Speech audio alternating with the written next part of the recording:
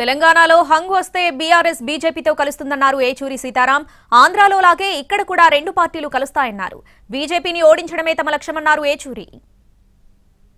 Vote వేయడానికి మేము ఎందుకు అడుగుతున్నాం? ఆ ప్రమాదం ఉంది, ఏదైతే మీరు చెప్పారు. హంగే కానీ వస్తే నిస్సందేహంగా బీఆర్ఎస్ బీజేపీ సపోర్ట్ తీసుకుంటుంది. ఏ రకంగా అయితే ఏపీలో జరుగుతుందో ఇవాళ.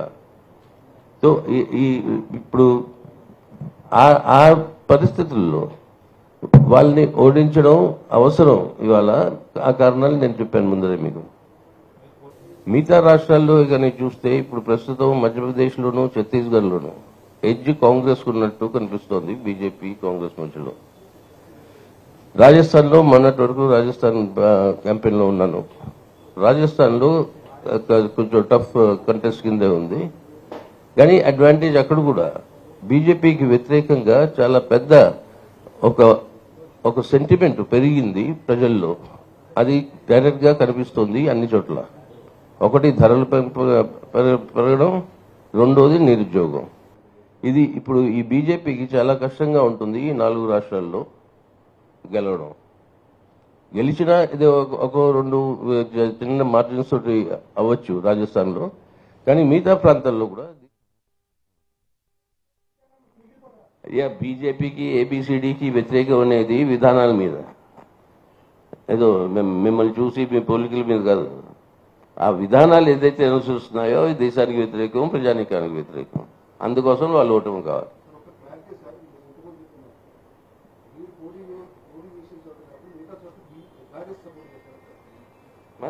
ఇప్పుడు కాంగ్రెస్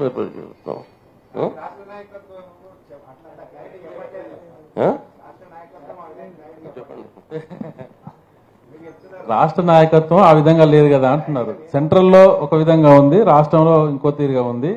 ఇక్కడ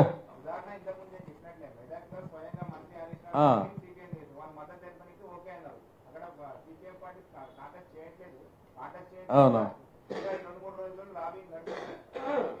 అదే లోకల్ గా సిపిఎం లీడర్స్ సపోర్ట్ చేస్తున్నారు బీఆర్ఎస్ కి. Okay okay. ఇలాంటి పరిస్థితుల్లో అందరూ లాబీ చేస్తారు. మాకున్న 4 ఓట్లున్నా అందరూ ఆ 4 ఓట్లకి లాబీ చేస్తారు. అందుకోసం ఏదో లాబీ చేశాడు కానీ మేము వాళ్ళతో వెళ్ళిపోయాం అనుకోవడం అది కూడా కరెక్ట్ కాదు. మేము తీసుకున్నది ఒక పొలిటికల్ అవగాహన.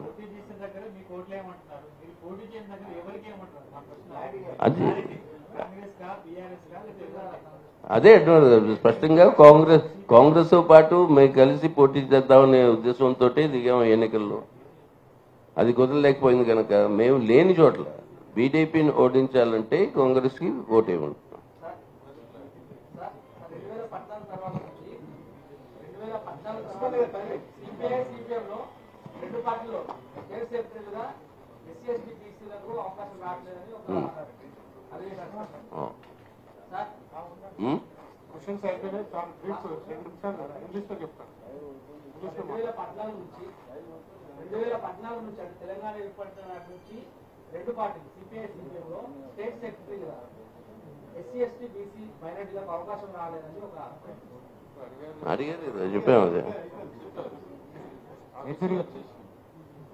The CPM is contesting these elections with the primary objective of defeating the BJP. In many of these states, we are contesting few seats which is our strongholds based on our struggles, based on our support that we have amongst the people, and in order to maintain those areas and those struggles, we are contesting in some seats, but in the rest, the main target would be defeating the BJP.